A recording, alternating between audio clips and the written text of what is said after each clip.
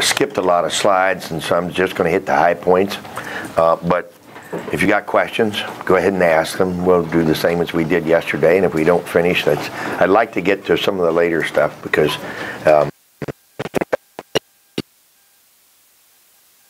we dealt with yesterday, but with graphics and movies. So I'm going to go through just some basics. Most of you probably have a pretty good idea about how to deal with these sorts of things, but there's a lot of terminology about the basic movements, and I'll just go through them. An invagination or evagination, depending on whether it goes in or out with reference to the embryo, is a simple bending of a cell sheet, and it's very often portrayed in sectional view like this, which doesn't really give you a sense of it, and it usually involves some sort of cell shape change at both the edges or on the inside. And this is a very old term, which is one of the first movements described back in the day. And involution is somewhat different. Very often these two are confused, but in terms of the kinematics, they're quite different. An involution is a tissue rolling around an inflection point, much like a bulldozer tread rolls around the front wheel of a bulldozer, and basically takes the tissue on the outside and moves it in. And you saw that in the movie the other day. And so the initial thing that you saw in the movie of the frog was a little bending or depression formation, and then material rolled around a corner like this. Another is epithelial and mesenchymal transitions and ingression. These two terms are often used together, and usually they start off as an invagination. The epithelium bends as the cells become bottle-shaped or wedge-shaped, which causes the bending of the epithelium, and then they de-adhere and crawl inside, and we'll talk a little bit about how that works in several organisms in a minute. Convergent extension and convergent thickening, these are two terms that this one arose in the 40s, and basically what it means is convergent extension means narrowing of a tissue and lengthening in another direction. Convergent thickening is narrowing of a tissue and thickening. Now you probably realize this is just convention. With reference to an embryonic axis, because it's, this could be, this is convergent extension in the other direction.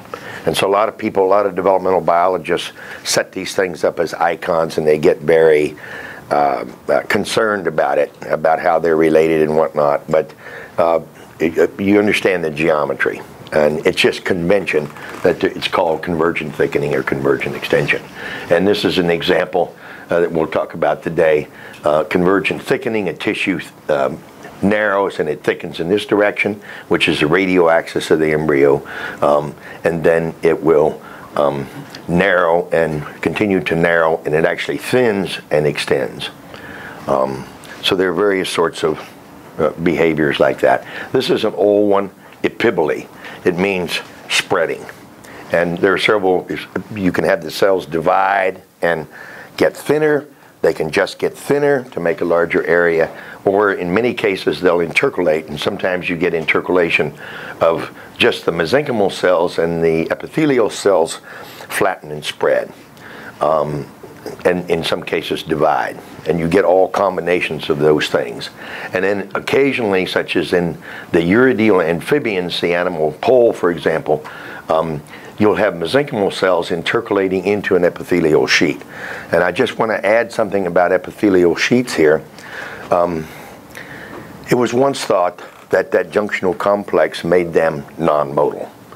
And at the apical surface, they are non-modal, in a sense, because they ordinarily don't show protrusive activity, but they can move around. And I'll show you a junctional remodeling plan for how they can intercalate. Those junctions do not mean that they can't slide by one another. This is a very common misconception that epithelial sheets are stable. J.P. Trinkus, the guy that wrote that book that I told you about yesterday, the orange one, he and I made, back in '78, I made movies of a frog and showed that these epithelial cells could actually slide by one another. And that's an electrically, that's a high resistance barrier, physiological barrier, but they still slide by one another. And then Trink and I looked at the fish, the fundulus embryo. It has an enveloping layer that comes down over the yolk in development, and it's an estuarine fish. It can be in crystalline salt water or distilled water. You can take it and throw it in concentrated salt solution. It's fine. You can take it out and dump it in distilled water. Still fine. It's the highest resistance epithelium known to biology.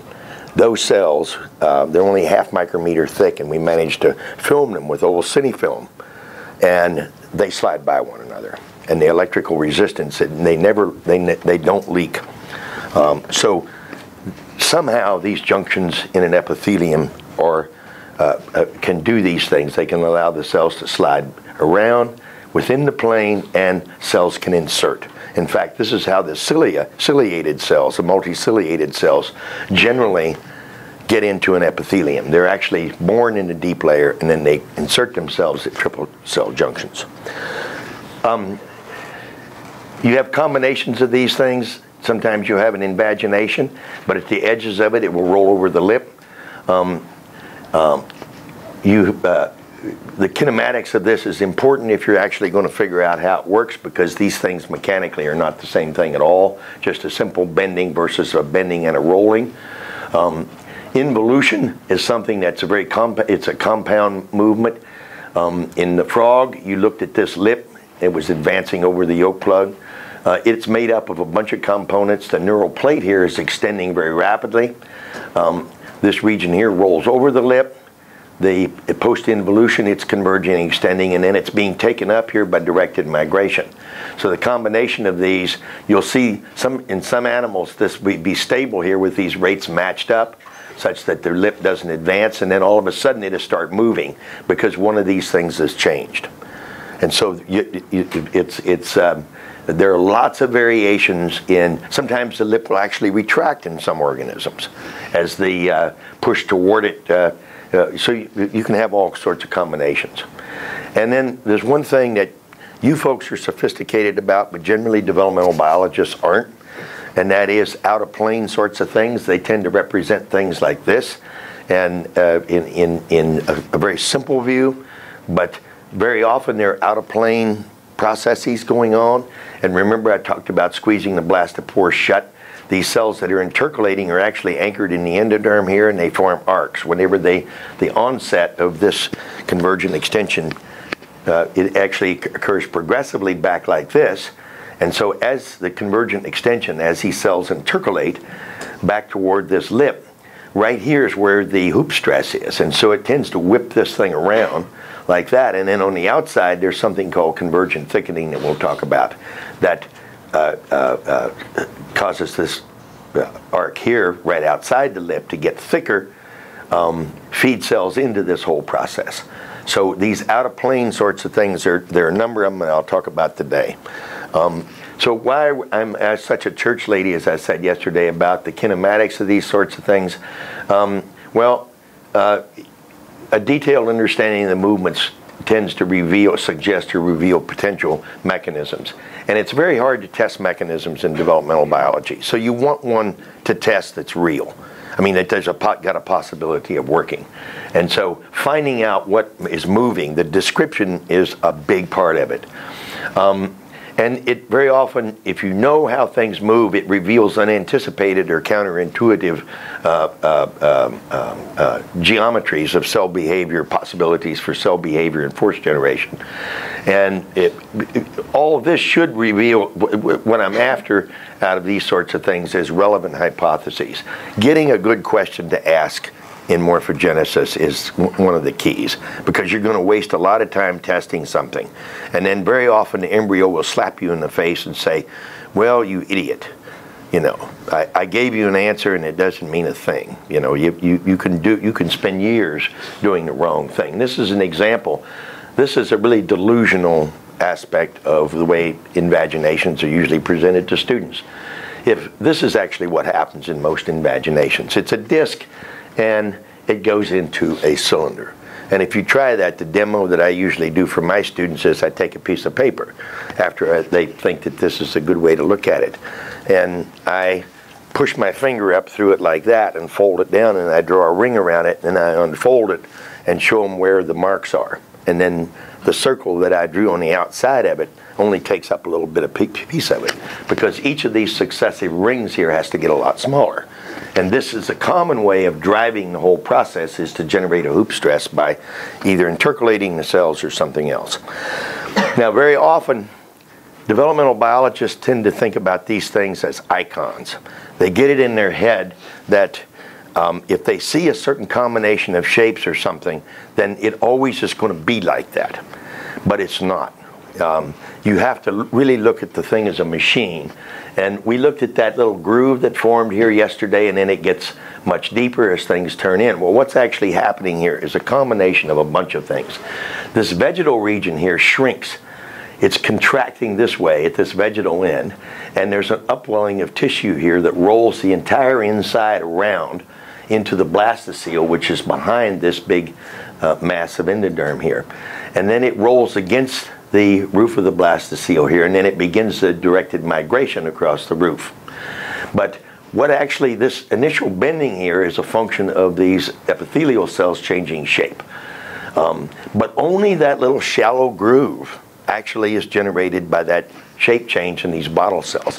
What happens then is these things stick tight to these cells here, and they're dragged up inside, and then later on they respread. But most of the depth of the arc integron, as I said yesterday, if you put your hand right there, this lip will roll across your arm. And so the depth of the arc integron is actually generated by things moving back. And you wouldn't believe it took me 15 years to get this concept across to the developmental biology community. And there's actually some mistakes in a textbook where this layer was jumping, the color of this layer was jumping across to this surface. So you really, when you're dealing with developmental biologists, you really have to watch carefully what they're saying to you, because it might be wrong. And so if you're going to invest in time into modeling or physical measurements, find out really what the hell is moving where. I'll say a little bit about directed migration right here, because I won't have time later. When these cells turn inside, they migrate directionally on this roof, and if you put this roof down on a substrate, it will condition the substrate with fibronectin, and that will guide these cells directionally. But it's not the fibronectin that is the key thing. And Rudy Winkelbauer, Nagel and Winkelbauer, the reference is not on here, but it will be in the copy of this that you get in another place. Nagel and Winkelbauer showed that there's an FGF signal that comes up through this layer and polarizes this sheet. And one of the results of that polarization is there is a PDGF is made by these PDGF-A is made by these cells and secreted, and it's bound to a fibronectin matrix in here. The message is actually graded from low here to high up here. And so there's more of it up here than down here in terms of message. We don't know about the protein. These cells have the receptor, and they will migrate as a slug in any case, in anything you put it on, but they will only go to the animal cap in a highly directional fashion following this PDGF gradient. To make matters more complicated, that the binding, there's a region in the PDGF that binds it to the extracellular matrix. There's another version of this thing, a splicing variant of this, that doesn't have the matrix binding region. It's secreted. And so what the hell is it doing there? Well, a recent paper out of Winkelbauer's lab, it's secreted here, and it looks like it makes a gradient across through this array this way, and stimulates a radial intercalation, where these cells back here tend to intercalate to head toward this surface and spread these apart. Thus, there's actually a radial intercalation and a spreading as these things migrate. Now, to make matters more interesting in terms of Jeff's talk to you yesterday, these things actually do a very good job of marching like a column of troops. And one of the things that we haven't been able to figure out how they shingle like this. But recently, there's a Weber W-E-B-E-R, Weber et al. Paper out of Doug D. Simone's lab, D-E, capital S-I-M-O-N-E. He's a colleague of mine. And what they showed is these are cadherin junctions back here with the other cells. And so when this cell moves forward, it's connected to these cells behind. And so as it moves forward, it's going to feel some pull tugging from the back simply because it's moving forward. So they did an ingenious experiment. They take a probe with a bead on it coated with cadherins, and they get this cell out in a culture dish. And if they come up on the back side of it and let it adhere and tug on it, it will make a protrusion on the other side. And so it looks like the reason that they all follow suit here, as this one moves forward, it's tugged on the rear, and that reinforces this protrusive activity. And there are complications to this model, of course, because then this cell is being tugged on the front. So what exactly that does is not clear. But the idea is that there would be tension across this thing, and each successive cell would be stimulated to migrate in that way, simply because its rear end is attached. So, to make a long story short, there's a lot going on here. This is sort of a composite movement. Now, a lot of these morphogenic movements, it's how they're connected that counts. You have an intrinsic behavior, but what you get out of it is how you hook it up to other things. And in this invagination here, a key part of it, of this wedging here, it results in pulling this marginal zone down a lot more than it deforms this vegetal region. And this vegetal region here is made out of large cells, and it's very stiff. So when this contraction occurs, it's anisotropic. Most of it is in this direction. And this region up here is pulled down this way as the apical constriction occurs. And if you isolate these cells, as we'll do in a minute, the intrinsic contraction of these cells is actually uniform, but the environment is asymmetric. So that's why you get this tissue, which is easy to move, moving down as opposed to this going up. And so if you isolate the bottle cell region here and let the cells form, they form as circles rather than as elongate apices. Here's a diagram of it. Here's what's happening. You get apical constriction and wedging, and you get the bending of the epithelium. This is what happens in vivo. You isolate it, it's symmetric. And what that does is it gives you a tremendous amount of movement of the marginal zone. And pretty much any morphogenic movement is like this. It's the mechanical context that counts. And so you'll get all sorts, we'll talk some more about this in a minute. Now, I won't go through this. This is pretty, you'll get the references, but basically this is an actin-myosin contraction that we've actually added to this. It's myosin 2A, an isoform, particular isoform of myosin. And also microtubules are necessary for a number of issues in generating this shape. And surprisingly, I ordinarily wouldn't have thought about this. I didn't for many years, but when these things contract, they're going to go down to way less than 20 micrometers. And the membrane in the apex goes into a forest of microvilli, or actually microfolds. But also, that membrane is endocytosed, taken up into the cell, as shown by a paper out of Jen Lee and Richard Harlan. And if you block endocytosis, the cell shape change will not go to completion. And so this is one of the things, just housekeeping things about the cells. They actually have to engineer a lot of stuff to do this. It's not just some sort of thing where you can get a simple contraction. You got to get rid of the membrane. And then when the thing respreads later on, maybe it's reinserted. People haven't shown that, but it's a lot of membrane handling. And so a blocking just something like that can foul up the whole works.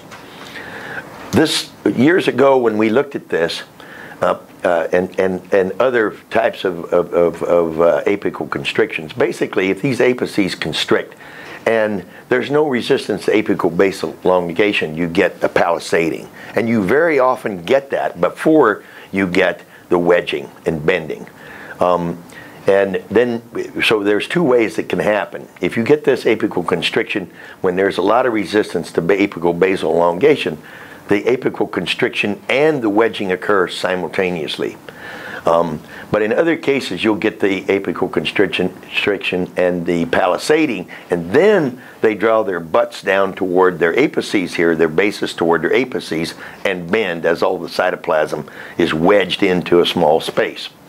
And so you get, this happens in the neural plate, in the ascidian, and in the fly. If you cut these things out, what happens is they'll whip around. If you cut those bottle cells out, this thing, you get an extreme shortening. This thing is preloaded either by an active contraction or elastic elements in the cell. And if you cut these things out very, very rapidly in a matter of seconds, they'll start to whip around like that. And they'll become extremely rotund. So, yes. So the line colored purple, are there like cortex of actins yes. and myosins contract? Yes. And I won't be able to talk too much about it. I'll say something about it. But there are a bunch of molecules responsible for recruiting things to that apex. Some recruit actin, like shroom. 3, I think it is, recruits actin there. I'll talk a little bit about it when we get to Drosophila. Rho is essential to get myosins there and myosin working there. Different myosins in different systems. And I'll show you an example where this is anisotropic. You actually get the contractile apparatus on particular sides of the cell.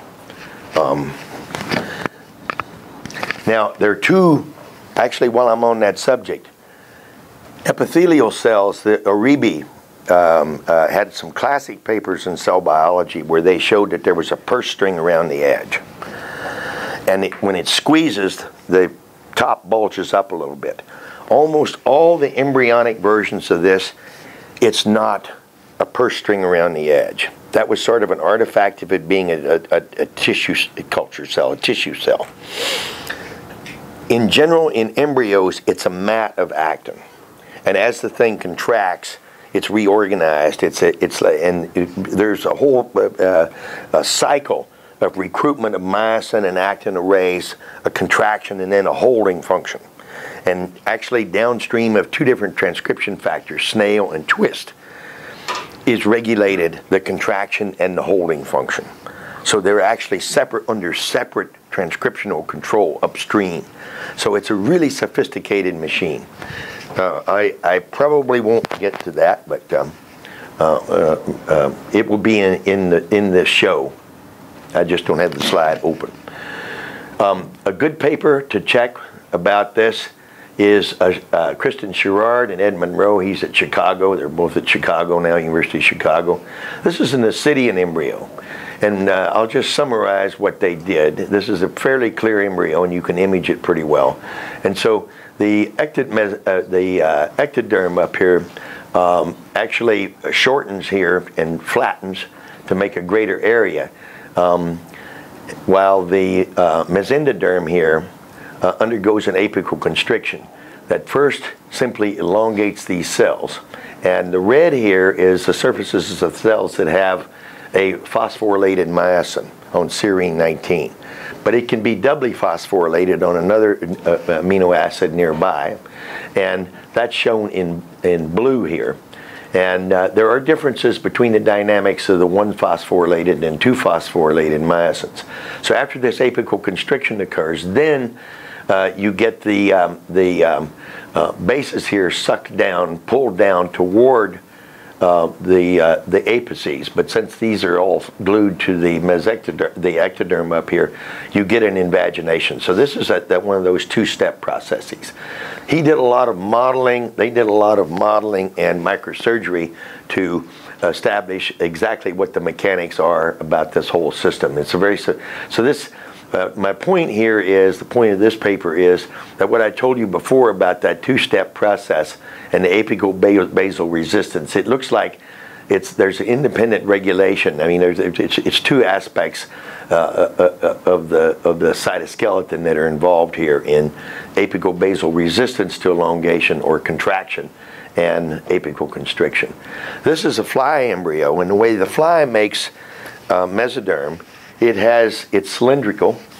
It makes an embryo in sort of an odd way, in that it divides all the nuclei. They come out to the surface of this yolky ellipsoid, and then they're cellularized all at the same time to form a bunch of cells. And then invagination happens to make a groove, and then the lips of the groove fuse, and you internalize mesoderm.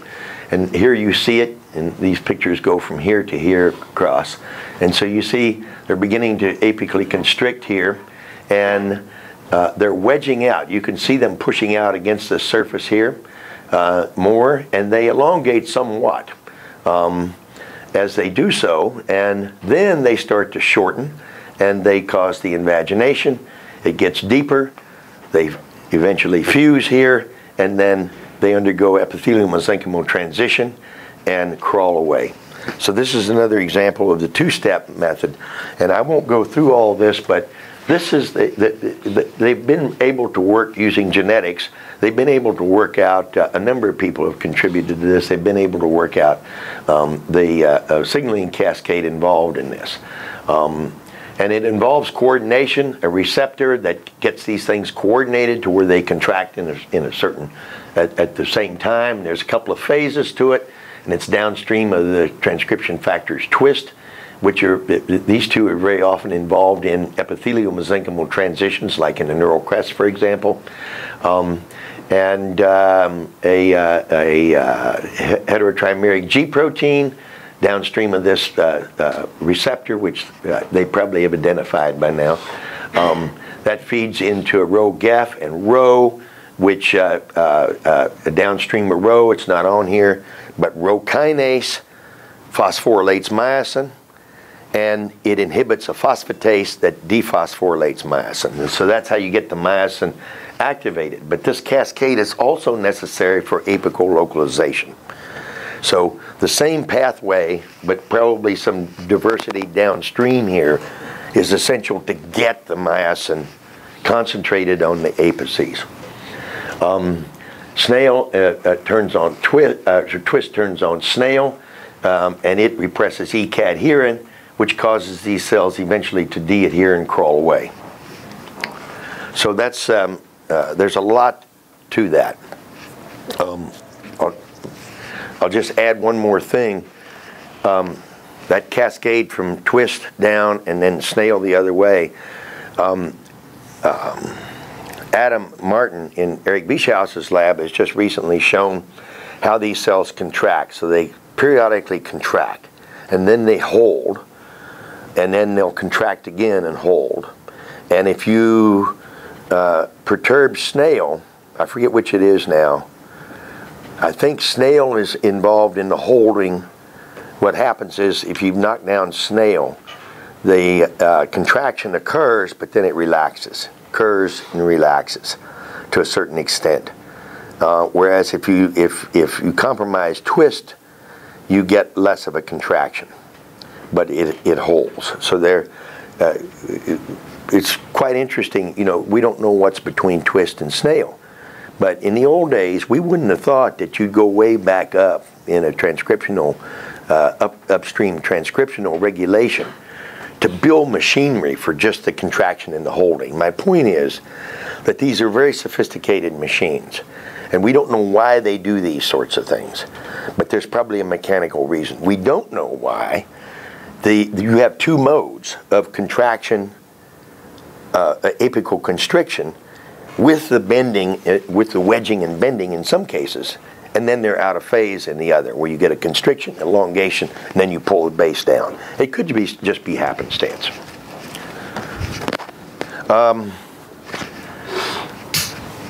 Sea urchin invagination. The epithelium of the vegetal plate bends in and it forms the gut, and while that happens, these primary mesenchyme cells crawl out of this vegetal plate here. It's a monolayered epithelium. It's got matrix on the outside. And these mesenchyme cells, they'll crawl around and make the skeleton, which I haven't shown here. But then partway through this, the secondary mesenchyme cells pop out of the tip of this thing, and in the classic work by Gustafson and Wolpert, they extend protrusions up to the animal cap. And in those days, they thought that these protrusions grabbed a hold of the roof here and pulled on the roof to tow this thing up, stretch it up to make a full-length gut. This first step here, and this is a classic sort of experiment that embryologists do, just isolate a piece and see if it will do it on its own. And this initial first phase of invagination is autonomous to the vaginal plate. These kinds of experiments, if you get a positive result, it means something. If you get a negative result, it doesn't mean anything. Because anytime you break the embryo open and don't get something, you basically don't have an experiment. You've got, because the conditions can always be such that it won't happen. The second phase is actually two phases. And Jeff Harden in my lab back in Berkeley zapped these cells with a laser, the secondary mesenchyme cells, so they couldn't put out these protrusions. And it turns out that there's a middle third of this process that's autonomous, and it's driven by an active cell intercalation to form a longer, narrower cylinder. But it stalls out at that point. So you've got an autonomous initial invagination. Then you've got an independent autonomous elongation by cell intercalation, and then finally the last phase, at least in this species, requires the towing of these philopodia and pulling on the roof. Jeff Harden did some finite element modeling of this to show that him and a colleague of his, graduate student back there, to show basically that's how we got started on doing these experiments, because they showed that this mechanism probably wasn't completely accurate. Now, I'm going to rush through some things here. Lance Davidson's coming down the line here a little bit, but what I want to point out here is he did some work that showed that there are many potential mechanisms of invagination, and a lot of them are cropping up now in various systems. This thing is a monolayer, very clear. Most of them are very clear, and at the vaginal plate here, it first thickens and it does that invagination, and then. But if you look at this entire array here, the way it's built, you've got epithelial cells that are tight junctioned to one another, or adherens junctions to one another, but they have microvilli that extend through a matrix that consists of two layers, an apical lamina that has some specialized things called fibropellins in it, and then you get a hyaline layer on the outside, and these things stick up through this matrix. And this combination of cell and two layers of matrix is quite interesting. So what Lance did was he made some finite element models of this and experimentally tested some mechanisms that were thought to happen. And I won't go through it in any detail. The point is that there are a lot of models that work to cause an invagination. And he, under certain conditions, what I'm showing here is conditions of the finite element model that work for this particular mechanism: apical constriction and basal expansion, apical basal shortening. Both work under some conditions. As you pull the cell down like this, it's going to occupy more area, and it's attached to this matrix, so it's going to make a bimetallic strip sort of bending thing, mimic. Cell tractoring. This was a novel thing proposed by Burke at Vancouver, British Columbia, to university there. He thought he saw protrusive activity in a circle here, being all of them being directed inward, which could potentially buckle this thing inward.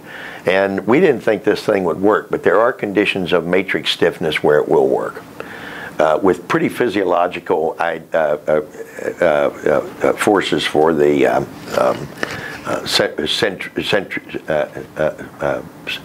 centerward movement there. Gel swelling. This one is one that actually works. Connie Lane, back in my lab at Berkeley with Fred Wilt, showed that this actually works. What happens is she found that there's a proteoglycan made by these cells, and it's secreted into the inner layer of this matrix. And it swells, and it bends the sheet. And you can make a particular matrix stiffness you can get bending. And in fact, experimentally, you can get bending. You can hit these things with cytoclasm and completely dissociate the cells. As long as they can secrete, it will bend the sheet. But if you block secretion of this proteoglycan, it won't invaginate. The last one was one that Lance just dreamed up, and that is a band of transcellular cytoskeletal elements forming a hoop stress around this thing, and under certain conditions it will work. And it turns out that this thing is probably very common. We've got several cases where we think that this is happening. One in sacoglossus, a protochordate, where you've got a constriction hoop like this. Anyway, you could check out this paper.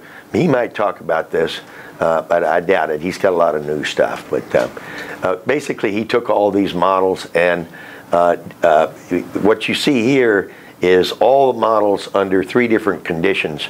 And he picked these 3 different conditions because in one or the other of these 3 conditions, all these models work. And he mapped out a parameter space for each mechanism using pretty physiological ideas about how much force could be generated by various processes, and then just looking at varying the elastic modulus of the apical lamina and the hyaline layer.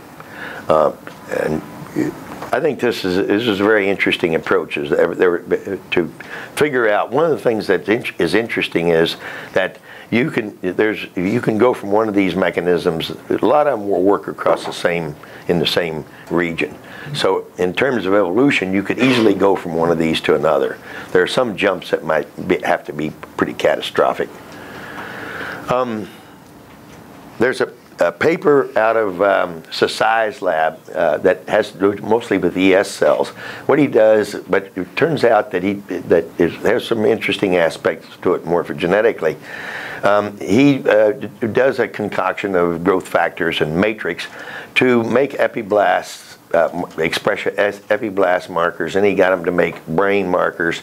And he finally got these vesicles that will make these little bulges out to the side, which express neural retina markers. And under certain conditions, they'll go right on ahead and differentiate into an optic vesicle and an optic cup. And so then the next thing that happens is that you get a retinal pigmented epithelium formed, and then the thing will invaginate. What you see here is phosphorylated myosin light chain. And with an AFM, they showed that this cup, any place that this myosin was upregulated, the regulator of the myosin activity, was stiff. Whereas the end of it here was not. And so you got a cup that's stiff and the end that is floppy, and it sort of flattens like this. And then you get apical constriction at the boundary of these two, and you get a bending in, a wedging. And it just sort of cups us in just a little bit. And then you get a period of growth. And what's interesting is that this whole thing here is Rho kinase dependent. Downstream of Rho kinase to myosin. All these phases are, and they're cytoskeleton dependent. This one isn't cytoskeletal dependent. It's dependent upon growth. And if you block cell division and growth, you wind up, this process fails. This is the best example I know of growth pressure, which is an ancient idea that goes all the way back to Wilhelm His in the 1800s. I won't say much about this, but it's fascinating. Hallman, check out this paper. Volvox, normally there's a hole appears here and then it turns inside out by cell shape change. And what's interesting is that they maximize their utility in generating force here by moving the bridges between the cells. These cytoplasmic bridges are moved in all cases of inversion. But in this particular species, it shows type B, in which there's no hole appears. What happens is you get a bending mid-body here at mid-level, and it actually rolls this end into this end, and then it forms a hole up here and wraps this on around to the inside. Check out this, because there are lots of variations. And one of the points that I wanted to emphasize here is these are progressive events. These cell shape changes sweep across as a wave through the tissue. And the wave goes in different directions in different species. Marvelous system. And then we wrote a little news and views thing on this. Neurulation.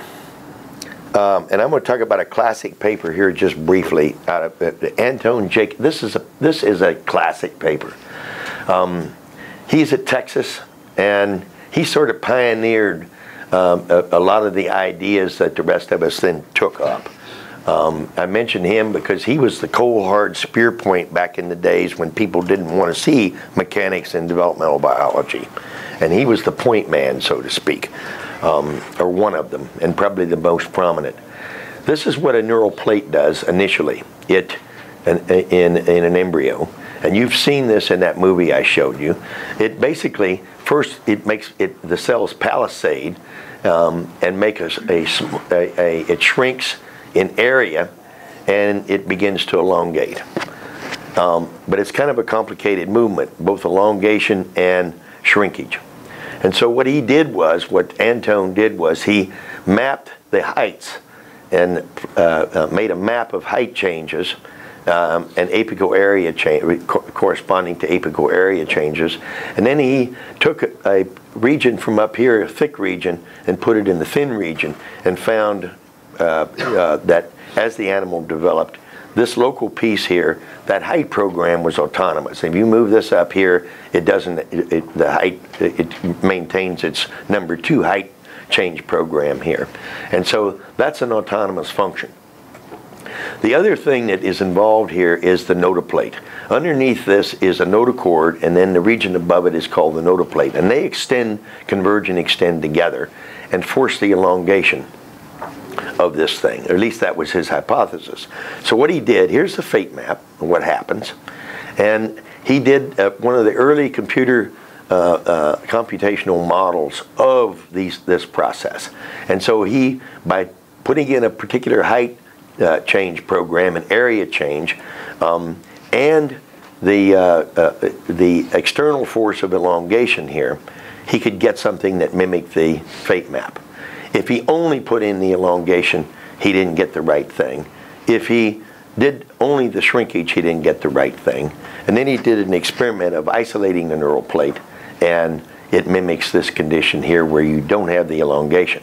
And this is probably not all great shakes today, but in those days, it really told us microsurgical manipulation, fate mapping, and thinking about the mechanics and bringing a computer model into it.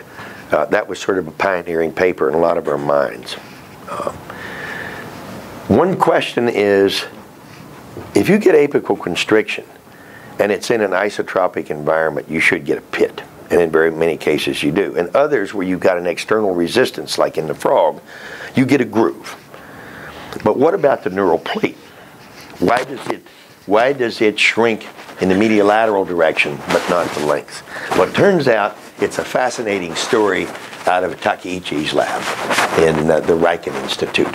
Here's phosphorylated myosin, and you'll notice it's got this stripy look from medial to lateral. This is F-actin, and it sort of does too, and this is the junctions.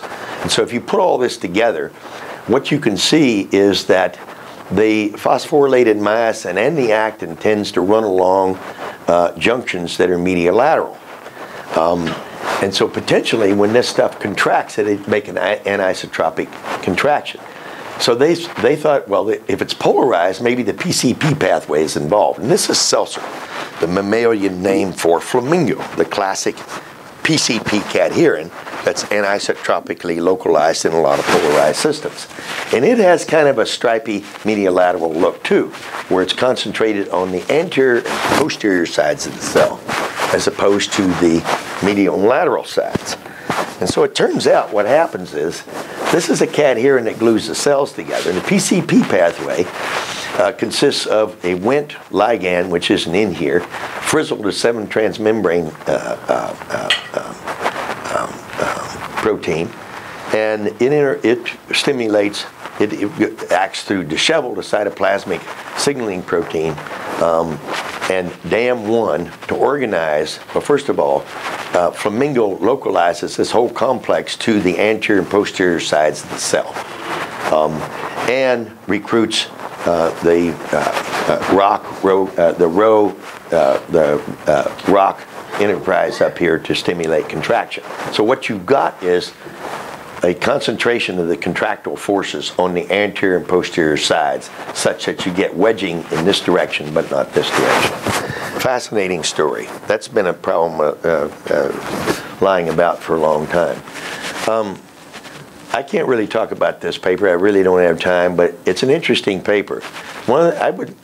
You guys should read this and see if you see something weird about this paper. If you have a cylinder and you have cells contracting on it, wouldn't you expect that it would show the same differential of resistance that you get in like a water pipe? You know, when you've got a water pipe that explodes, it always rips along the length of the cylinder as opposed to around the circumference. Isn't the pressure inside of a tube twice around, twice or so much greater in the circumference than along the length? That's the difference in the radius ratio. Uh-huh. But the pressure inside, I think, is the slip stress times the ratio of wall thickness to radius. Check out this paper and see what you think. I really can't talk about it. The one thing I will say here is that in germ band elongation, which we'll talk about in just a minute, a bit, after that invagination of the mesoderm, on the ventral side of the fly embryo, what you've just had here is the mesoderm's gone inside, and then the whole germ band, everything on the outside elongates, and it pushes all the way around up here like this. Then later on it retracts. But in this germ band elongation phase, if you look at the ventral side, the cells intercalate with one another and make a pattern like this. If this is the middle of the embryo here, they go in both directions. But basically that's just where whatever you pick is the reference point. So you get convergence and extension by epithelial cell rearrangement. Well, the bottom line on Lucy Butler's paper here is that they noticed that there was an early fast phase to this. And they perturbed some genes, AP patterning genes, that are essential for the cell intercalation. And they found that this early phase goes almost as good as it did with the cell intercalation. But the second phase doesn't. And so the bottom line is there's an early fast phase, a late slow phase. And then they found that the early fast phase actually also, instead of just being cell intercalation, the cells were elongating. And they weren't being compressed from the side, they were being stretched. And so then they perturbed both the cephalic furrow formation and mesoderm formation on the inside to ask the question, those are the two other potential things that could be an external force added to this. And they found out that it's probably the mesoderm. So the mesoderm goes in, converges and extends and stretches the outside. But the fly people that are working on germ band elongation, they missed this all these years. And a very careful study of intercalation, the intercalation relative, the intercalation and the cell shape change tipped these guys off that there was actually an external force. It's quite an interesting paper, but I don't have time to talk about it. Let's see once where we are here. We are at 9:23. I tell you what, does anybody have any questions about that storm of stuff?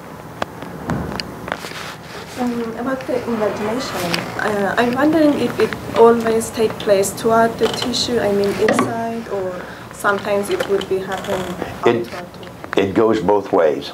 So what's the difference in signaling pathway that it happens to outward or into the tissue?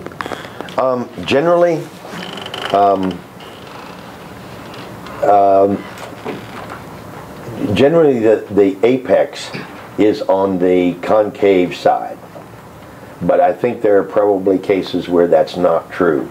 There are some evaginating systems where it's debatable just exactly what kind of conditions what the junctional condition and the polarity of the cells are. But the ones that have been studied as model systems, common model systems, it's usually the apical side that does the constricting. But a lot of developmental biology is done on a limited set of systems because of their convenience. So I wouldn't want to say that it isn't reversed in some cases, but I don't know of one. And is it true to say that EMT, if imagination is outward, then EMT is more activated? I mean, maybe the mesenchymal part forces the epithelial cells to go outward, or no, it's not? Yeah, well, there are a lot of EMTs where you don't have the cells, they leave in lots of different ways. And in some cases, they crawl and they actually tow the epithelium before they pull out of the epithelium. So there are all sorts of variants to it, and most of them have not been explored that much. Any other questions?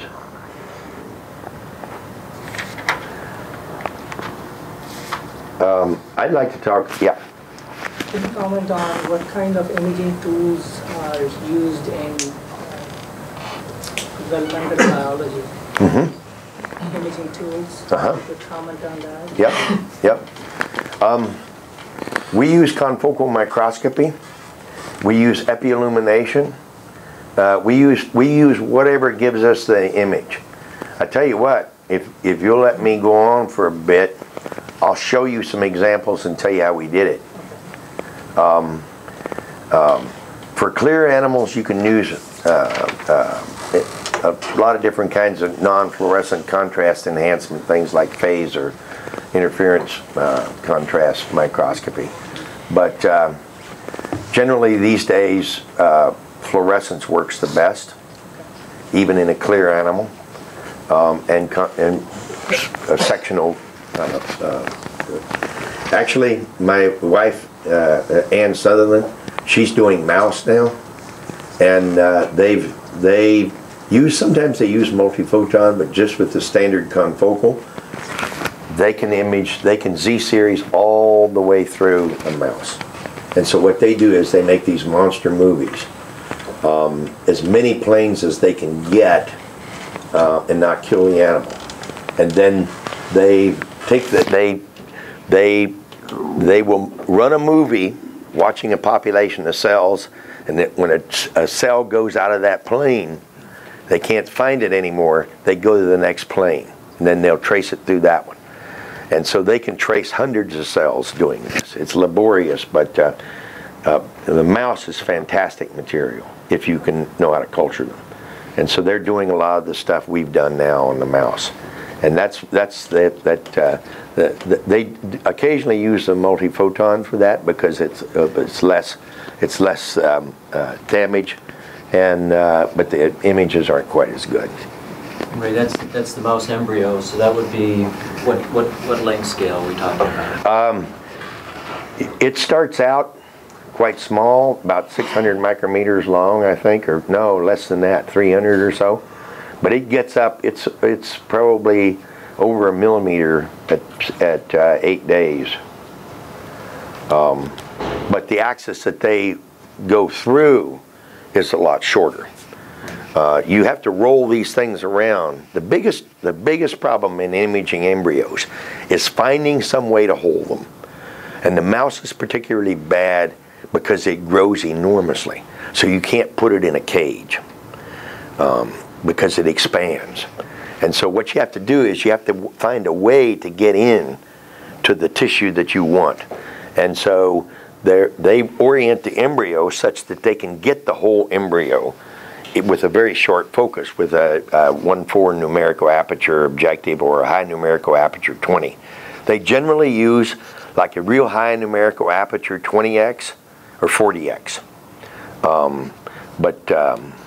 You guys know all about that, but a lot of developmental biologists, you know, I'll show you some cytoskeleton here. They try to image the cytoskeleton, and they call us up. What did you do? And I say, well, what objective are you using? Oh, I'm using a 40x or 100x or 60x or something. What's a numerical aperture? A lot of times they've got some cheap objective, and you don't see anything, you know. So the numerical aperture is key, and then being able to get the embryo in the right place to where and stable. That's usually the big challenge. Could you say a few words about the differences and common things between the castration and frogs versus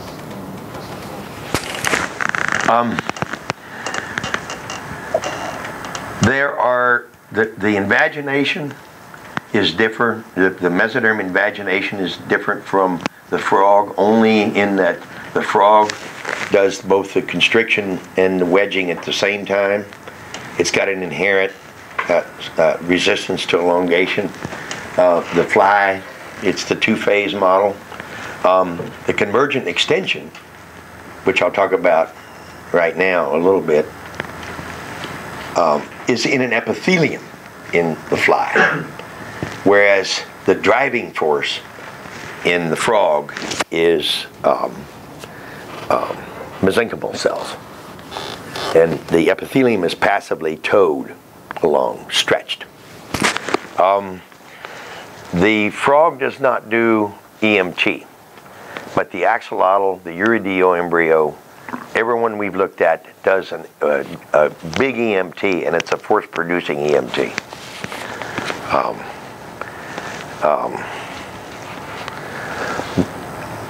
There are actually big differences between amphibians.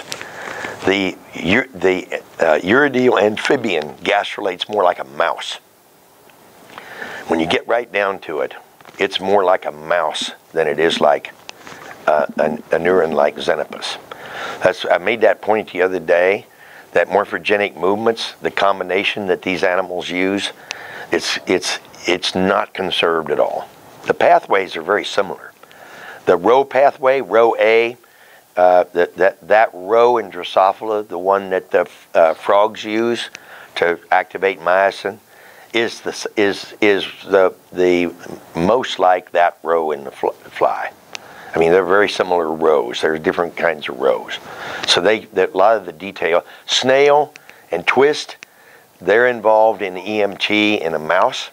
They're involved in the EMT in gastrulation in the fly.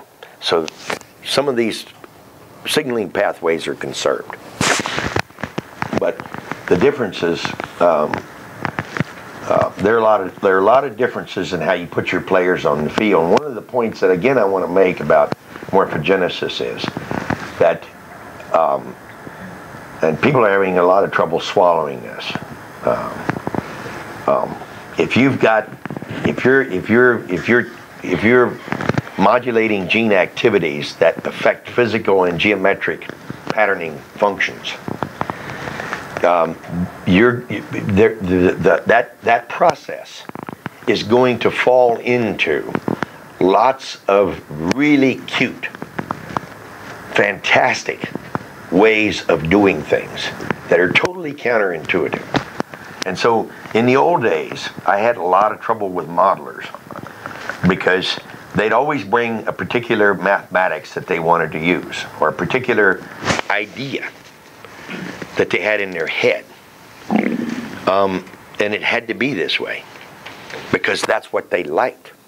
And they said they thought it made sense. But the difference between physics and biology is that biology uses a lot of different machines because it can. And what is what works. And so what you get is a huge diversity of machines that they all make sense. They all follow physical law.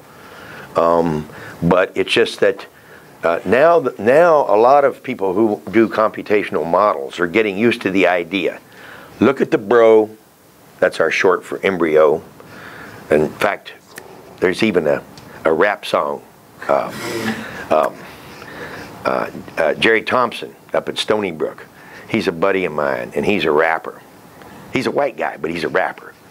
And he's got this rap that's called "Who Put the Yo in the Embryo," and it's really cool. So you got to look at the bro and see what it's doing, and then deal with what it presents to you, and you're going to have a really exciting life, because it's going to bring a lot of machines to you that you probably wouldn't ordinarily have thought that. I got another 2 hours worth of special machines that are just fantastic machines. Different ways of doing things. Gel swelling things, fiber wound hydrostats, all kinds of toys the embryos use. What is the most elementary way of gastrulation? It's what? The most, like, from evolutionary point of view. What's the most primitive? You know, it's probably simple ingression. Cells undergoing an EMT. Mesozoans start out as an epithelium. And then the gonad cells, the reproductive cells, crawl out of the epithelium on the inside. That's about the simplest organism that you can find. Now, it's not primitive because it's a modern animal. But that's about the simplest thing to make a multi-layered embryo. Basically, gastrulation, you want to get an outer shell that protects the innards, and then you've got to have at least reproductive cells on the inside. You could put them on the surface. Some organisms have them on the surface. At least for part of their bulwarks has them on their surface. For part of their lives, well, it's actually one layer. That's about as simple as you can get. And then when you get beyond the diploblastic sort of organization where you've got 2 layers, in the 3 layers you make a gut out of endoderm and outer shell out of ectoderm. And there are some very simple nematodes, for example. Gastrulation consists of, depending on the nematode, in some cases 2 or 3 cells crawl in, just ingress off the surface in a very subtle way. Look up Bob Goldstein's work. He's at UNC, Robert Goldstein. And in other cases, there's more cells. Schierenberg in Germany, I think there's a guy by the name of Schierenberg, tall, lanky fellow. He does comparative nematode gastrulation. So nematodes are pretty simple, but that seems to be about the simplest sort of thing. Any other questions?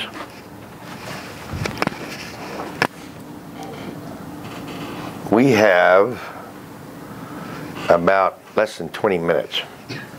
Let me just hit a few high points here. I want to show you some, I'll just cut to the chase here and show you some movies. You're going to get this, and so you can play with it all you want.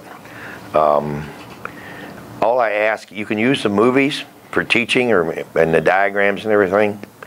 If you do, keep the credits with the image or the movie, because my students, our movies are all over the place, and sometimes people use them and they're no longer attached to the student who did it. They feel a little funny about that. So I always ask people, if you're going to use our movies, keep my student's name with the movie and just put it at the bottom of the movie. And you can go through this yourself. This whole business of cell intercalation, it's turned out to be ubiquitous. It's everywhere. Too numerous to mention. This is how it works in the frog and mesenchymal cells. I'll talk about that in a minute, but it happens in the Ascidian, teleos, germ band extension. I mentioned the sea urchin gut elongation, nematodes. You can look at this yourself. Hindgut. Signaling-wise, there's only one thing that seems to be absolutely conserved. The signal always goes transverse to the axis of intercalation, and the pathway can be different. In this case, in hindgut, it's unpaired and stat signaling. In Drosophila, germ band extension, it's stripes of runt and even skipped, and crouple. In a frog, it's probably got a Wnt or a nodal or a combination of them that runs AP. But the PCP pathway, the planar cell polarity pathway, is used in some systems and not others. So you, again, it's one of these things, the machine, the biomechanics of the machine is similar, the kinematics are similar. It can be in an epithelium, mesenchyme, but in this case, the signaling pathways involved actually have a bit of diversity. Let me just run through some things quickly. In epithelial cells in the germ band, when the cells rearrange, basically there's this type 2, type 1 junctional rearrangement. Basically what happens is myosin is localized on the anterior and posterior surfaces. And supposedly, in laser ablation experiments, nano dissection experiments where they slice this with a laser, show that tension develops in this boundary and it's squeezed together like that, and then they meet at a point, and then, or whatever, and then they exchange neighbors. Why they exchange neighbors in this pattern isn't really clear, but that's the junctional remodeling, and that all occurs up around the apex of the cell here, as far as they know. And then there's a variant of that. That was Lequey's work, who's now back in France. Jen Zahlen, who was in Bischhaus's lab, is now at Sloan Kettering. If you get a lineup of cells where the myosin's localized along a long string of cells, you can get these rosettes, which come together, and then when they resolve, they rearrange such that they're in an anterior-posterior array instead of a medial-lateral array. And so both these mechanisms occur. Ann Sutherland and Margot Williams back at Virginia, they've been doing this in that mouse epithelial cells, and it turns out to be quite different. Let me just run through quickly what happens in the frog. So we talked about this already. Here's the animal. There's a marginal zone here. The notochord turns inside and elongates and narrows. The mesoderm rolls in along both sides to form an axis that extends and converges. And that happens in all vertebrates that we know about. So it both squeezes as it converges around the blastopore, and it lengthens as it elongates. And so what this is, if you take that dorsal lip out there and culture it as an explant, it will do this in culture on agarose. So all the force necessary to do this is generated by the cells crawling on one another inside this piece of tissue. And you can put this thing in, back at Berkeley, we put this thing in something called a histowiggler, where it had to push against an anvil, a force measuring machine designed by Steve Moore, worked with Mimi Cole and me. And so the thing will generate a pushing force, and it also gets fourfold stiffer in the AP axis. So it shows an anisotropic stiffening in the AP axis, but not the medial-lateral. We've also done this now in the other direction. Medial-laterally, I'll get to it in just a second. In fact, I'll rush on along so that you can see it. So basically what these cells do is they polarize medial-laterally, they extend big protrusions medial-laterally, they pull in from the sides, they compress the tissue, it's self-compressed, and it squish in all directions, but then there's a radial intercalation shown over here, these green arrows that squeeze it from the other direction. So it's basically like dough. You push from the sides and you push from the top and bottom, and you get something that elongates, like so. And if you look at the cells, they're bipolar, they exert traction on other cells and on matrix perhaps. And there are myosins and a cortical actin cytoskeleton. And there's a fibronectin matrix actually on this side and on the side behind the board. And this is what they look like. You've seen this. Here they are. You can see how they kind of nudge between one another. And this is extremely efficient. If each of these guys just moves a cell diameter, the thing's going to be twice as long and half as wide. And so not much happens locally here as you trace it, but it has a tremendous effect on the tissue. It's a very powerful mechanism. And then if you look at it in high resolution confocal microscopy, this is actually two planes colored differently. The green is deep, Red is on the surface, and you can see the polarization. This is imaging. High contrast on background is what you want. So if you label all these cells, you can't see that protrusive activity. What you want to do is get a scatter label. And we sometimes graft them in. Sometimes we inject a small blastomere earlier, which then produces separated blastomeres. But you want to have unlabeled cells in the background here with some labeled ones to get the cell behavior. This epi-illumination, this is low-angle epi-illumination, shadowing. And John Schur was the world's expert at this. He actually did this kind of stuff, imaged it with fluorescence with actually the first generation of fluorescent dyes back in the 80s. And then you're wondering about tissue dynamics. How can this thing be intercalating and yet be stiff when you push on it? There are these lateral protrusions that have a lifetime of about a minute that constantly kiss the other cell. And this is probably an efferent-mediated touch, break, touch, break.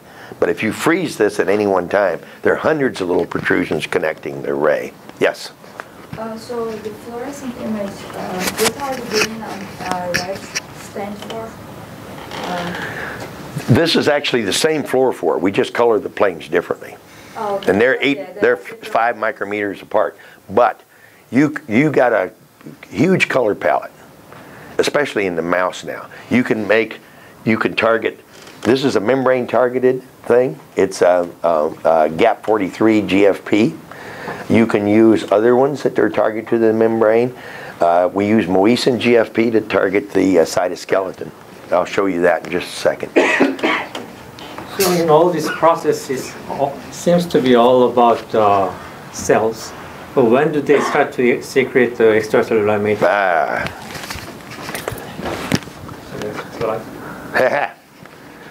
This is imaging the matrix by putting a non-function blocking antibody that's tagged in there. And so as the fibrils are assembled, this is Lance's work, stuff that we did with Doug DeSimone. And if you put it in and then just put a dose in and then wash it out, you got a pulse label. If you leave it in, as more fibrils are made, the mat thickens. That's fibronectin. And you can see that they're tugging on the fibronectin as well. So here we've got the fibronectin in red, the cells in green. Here the deep parts of the cells are in green, fibronectin in red, and then the protrusive activity of the same outfit is over here in red. So we sometimes will image 4 or 5 different levels and make the planes all different. So they also secrete collagens at this stage? They also make collagens in this stage? Not yet. Not yet. They will, at the end of this movie, they'll be making collagen. Yeah. And these fibrils, they depend upon tension to be made. And the fibronectin signaling through integrins has to happen for the cells to polarize. And there's an experiment that Doug DeSimone, Tanya Rosario in Doug's lab, basically they inhibited fibril formation. And the bottom line is that the fibrils, they argue, are not necessary for intercalation. The signaling is. So the fibronectin has to be there, but it doesn't have to make fibrils. Let me rush on. Won't be able to intercalate as long as they're in the center part here where the axis is reversed, but the positional values are the same. But out here where the positional values are mismatched, the cells always turn anterior toward the anterior value and posterior toward posterior. And so they'll actually turn completely 90 degrees and converge and extend this way here and this way here.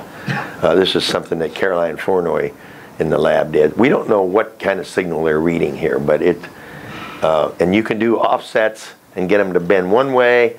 You do it with offset this way, they bend this way. You do an offset in the other direction, they turn the other way. And so they start within 20 minutes to turn after you put this thing together mismatched. So anyway, they seem to be following some sort of local signal, and we're trying to figure out what it is. Let me get into cytoskeleton. This is just morpholino stuff that shows that myosin 2B is essential for blastopore closure. So if you inhibit myosin 2B, these things won't squeeze the blastopore shut. And so basically we're testing the idea that there's this hoop stress around the blastopore. And if you look at the cytoskeleton normally imaged with Moesin GFP, it forms this node and strut thing, a node and cable thing that nodes move back and forth, and these cables contract and stretch in the mediolateral axis. And if you knock down myosin 2, it becomes stretchy-retchy. So we think myosin 2A is actually responsible for the contraction, and 2B probably imparts most of the tensile properties. If you really hit it hard, you get something with no cytoskeletal cortical tension at all. It's the blob that ate Cleveland, you know, in the sci-fi movie. It's a monster. They have no ability to retract anything. So that we think generates the force, and you can look at other myosin and myosin regulatory outfits, as Catherine and Paul have been doing. Myosin 6, if you inhibit it, we think it attaches things to the membrane, because when you inhibit it, it'll block gastrulation and all the actin goes to the center toward those nodes. In other words, here's myosin 6, it attaches it to the membrane and cadherins. You knock this down, the cytoskeleton winds up not being able to attach. And myosin 2A and 2B we think is involved in this contraction of this cortical cytoskeleton. This is all within 2 micrometers of the surface of the cell. Let's go on here. Okay, this is the part I wanted to get to. So we wanted to test the idea. If this thing actually does develop a hoop stress here, can we measure it? So what we did, we made 2 sleds, Dave Shook did, out of plastic, put this, make a giant sandwich, which normally will converge and extend in culture, and it will make a nervous system that extends this way, and a mesendoderm system that will extend this way, and it'll pull in from the edges. And so this is the axis of the intercalation. It will tow the sleds, and so we put a cleat on here with a fiber optic probe, let it pull on the fiber optic probe, which is calibrated, and we measure the force, and this is how what it does. It actually generates a lot of force through gastrulation and much more later on during neurulation when it pushes the neural folds up. You knock down myosins, you get the same shape, but it's knocked down. This is a control animal cap. Let me just go on. There's another mechanism that we found by looking at the force traces. We used to think that there was another mechanism down here besides convergence and extension that developed a hoop stress, and that was convergent thickening. And if you ventralize this guy, this embryo, make it all ventral, you get something that looks like this. It shows this convergent thickening all the way around. And later we found out that actually occurs, the convergent thickening is always occurring all the way around a normal embryo. It's not like this at all. And so this force alone is able to close the blastopore in a ventralized embryo, but it does so symmetrically. And the way it works, it'll generate force too, as much actually in gastrulation as normally, but after gastrulation, it doesn't do the later rise of up to about 4 or 5 micronewtons that the convergent extension does. And so this, it turns out, this is convergent thickening. The thing just very quickly hammers in like this and thickens up. And then you'll notice that things bulge out here. Well, that's because the basis of this is that the epithelium here loses its affinity for the deep layer, and this just thickens up by surface tension, tissue surface tension. And then when convergence and extension occurs, it re-anneals, the epithelium re-anneals to allow this thing to extend itself and generate more surface area. So this is convergent thickening, and then it feeds right into convergent extension. So there are 2 mechanisms there. And this is just sort of more movies of it. You see how the deep layer bulges out there because it's not attached anymore, and then the epithelium re-anneals with it during convergent extension. This is another control for other things. This is a kind of assay. We talked about differential adhesion and affinity. We think this region right here is of low affinity, and you can see what happens. It just wrinkles up. And over here, watch this part right here. It can't hang on to this. And very often it moves back off of it, and you'll see another example of that here. Here it's wadding up. Watch this. This thing here, there's the boundary right there, and it spreads on the NIMZ, but not on the IMZ that does the convergent thickening. So there's a real strong tissue affinity thing here. Basically, the epithelium turns loose of the deep layer, and then the deep layer wants to round up. And here's another example. You see how, there's the boundary. Watch how nicely it follows the boundary. It does not like, the epithelium at this stage does not like this tissue. And it's because this tissue is the one that changes. This is another example of tissue affinity. You see how this stuff goes out like that, trying to engulf this piece, and then it reverses. And when it's not dorsalized, it can't pull that off. Let me see how we're doing on time. Just one more thing. That's all diagrams about how this works. Let's skip this. I want to get to one more thing that I think you'll like. EMT. This is a frog, this is an axolotl. This is a urodele. Notice how the blastopores behave differently? Until we started making movies of this, nobody actually knew that this blastopore wasn't at all like that one. And basically what happens here is, I talked about the hoop stress around here in the frog. It's all done by cell intercalation. And it's the same in the axolotl in the notochord. But the somatic mesoderm here, what happens to it, there's a subduction zone here. This right here is like a bilateral primitive streak, like a chicken or a mouse.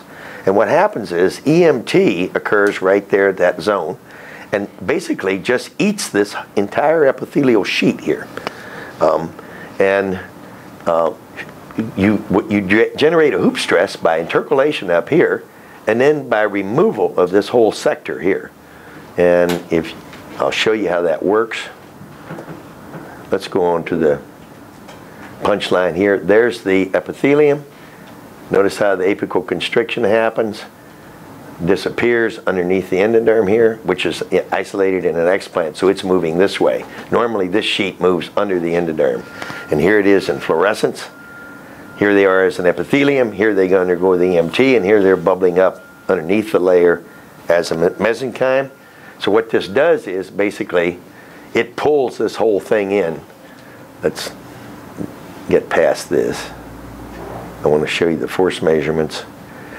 What happens is there's the zone, there's the endoderm, and here's the epithelium that's going to be undergo apical constriction and then ingression right here. When it does so, it'll just tow this epithelium toward that static point there where it's stuck. And then they bubble out as the epithelium. You can set this up with the tractor pull mechanism, and you can measure the force, and it generates about as much force as cell intercalation. It's rock dependent, or in other words myosin dependent, and we've characterized it in various ways. Now a trick about this is it's progressive. It's progressive from anterior to posterior and from lateral to medial. And here's the burn of EMT in a situation where the cells can't go anywhere.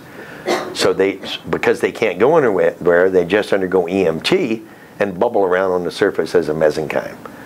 And so this is a wave that passes across the tissue. And it's essential that it be that way because it has to tow this stuff down. So you don't want it happening all at the same time everywhere. You want it on a zone. And so basically this animal has a bilateral primitive streak.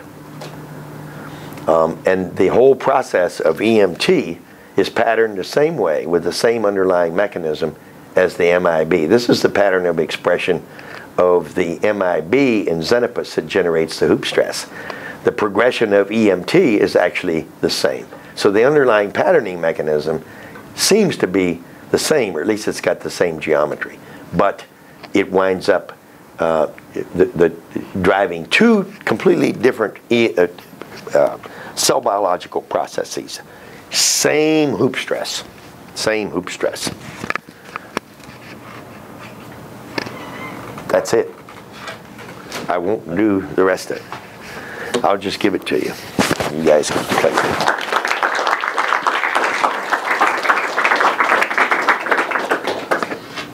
So you're going to be around during break then?